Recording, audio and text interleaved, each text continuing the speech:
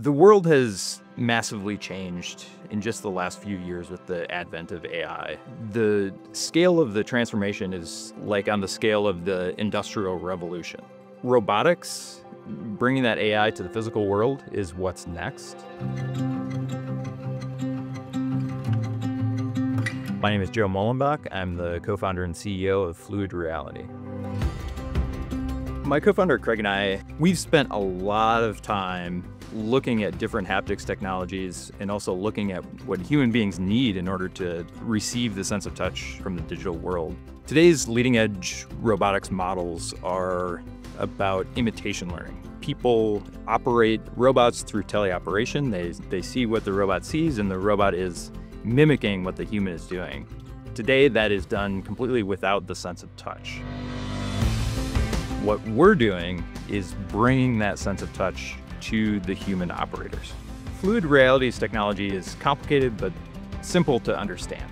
We create high-resolution bubbles that imprint shape into your skin. You can think of them like pixels for the sense of touch.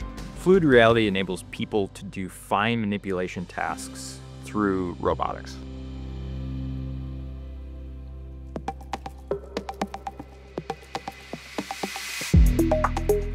The hardest thing when building a hard tech startup is making the transition from demonstrating that you have something really interesting and have made a breakthrough and getting that to being a mass-producible, repeatable product. In my opinion, that's where mHUB really shines.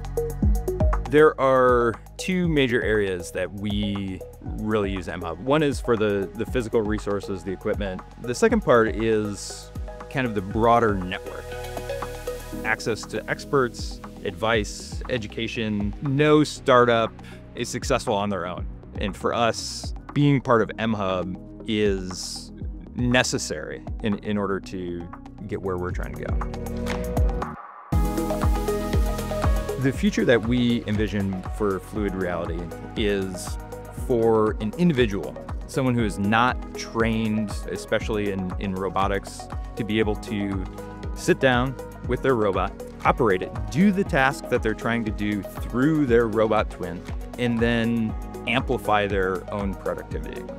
This new robotics revolution is going to reshape everything. And if we're not part of that, we're going to be left behind, not just in the Midwest, but as a country as well.